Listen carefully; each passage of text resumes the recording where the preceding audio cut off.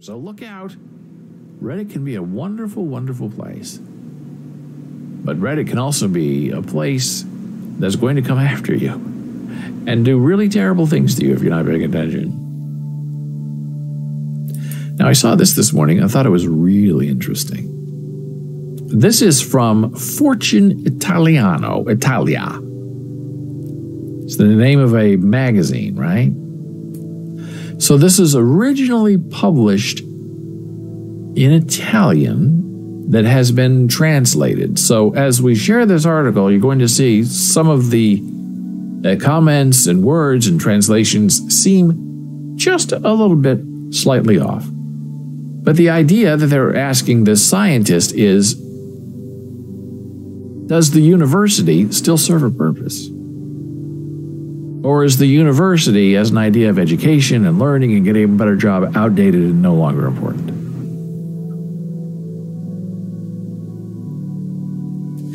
Is it still worth going to a university? Fortune Italia asked, in view of the new academic year, an Italian scientist in the USA, Antonio Giordano, founder and director of the Sabaro Institute. I don't think it's that kind of Sabaro.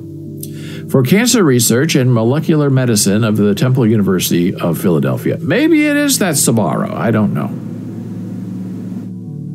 Over the years, cultural and therefore also university training has been, according to this scientist, has been tragically replaced by the concept of competence, erroneously considered more usable and usable on the job market. In reality, this step has increased the gap between university preparation and employment. Since the reduction of teaching to a skill factory rather than a workshop of ideas has meant competence by itself, static self, once acquired in the university years, was already obsolete. Compared to the continuous updating and the impact of globalization, which makes everything more competitive. Now, that's a very interesting quote. And this goes back to what I've said is that business schools now run the majority of universities in the United States. The business school sets the agenda because they have the most donors, they have the most students, because students don't want to be poor philosophers or poor poetry writers. They want to go out, use their university education to make a lot of money. And when you have that change from sharing ideas into what a business school is, a factory of cookie clutteredness and stamping out people to send them to go to Wall Street and work, it changes the entire tone and timbre of university experience.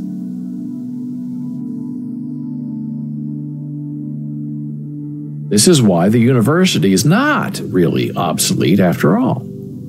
The job market is updated faster than an operating system, and only useless knowledge can save us from a bad interpretation of the future. Not functional to simple actions, but capable of inspiring great ones. Absolute knowledge, knowledge acquired at school, it renews itself. It does its job, which is to help develop the human being. Provide them with some tools to progress, break down obstacles, and support their creativity. Beautifully said. And this is not coming from an American scientist. It's coming from an Italian scientist who happens to be working in the USA. And that's what I've said. I've said, look, if you're a theater major and that's how you understand and comprehend the world, you can go get training in the theater and take those skills that you understand and adapt them and mold them into a career beyond the university that you may not even understand yet. But some parents Some vocational programs don't want that. They don't want free thinking, ideas, the application of theory. They want you to get job, 9-5 job, go now. They don't care about the mind or the spirit or the morality of the body. For Giordano, there are no doubts, but he says even the university needs to rethink its strategy.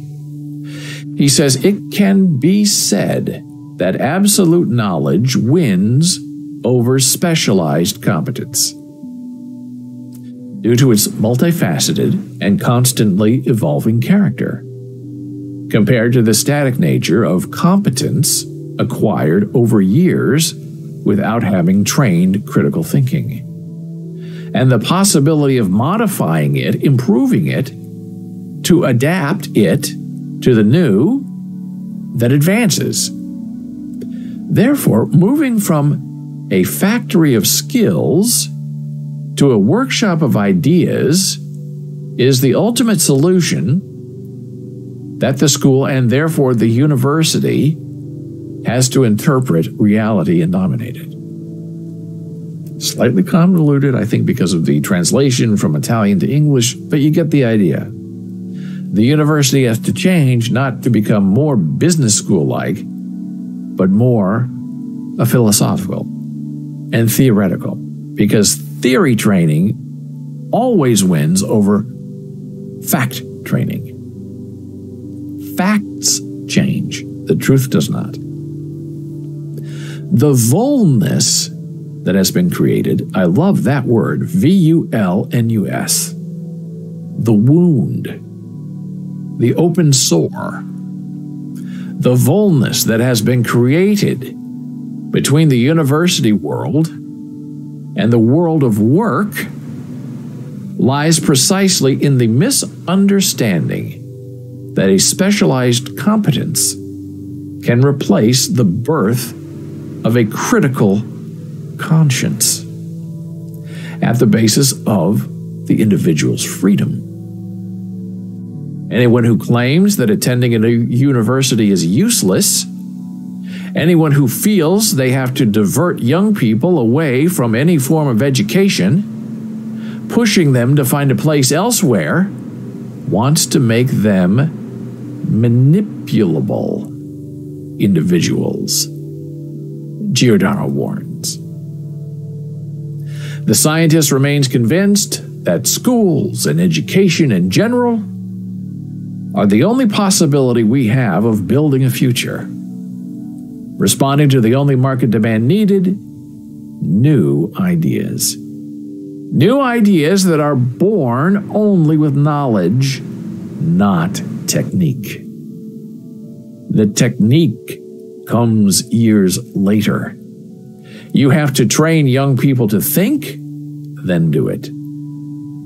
To do this, attending school, university is essential. Anyone who says otherwise wants to make them into servants. It's beautifully said, beautifully argued. I wish we were hearing a lot more of that from American universities and from the people running them. And now, my friend, it's time for our final blood pressure break of the day, returning in just a moment.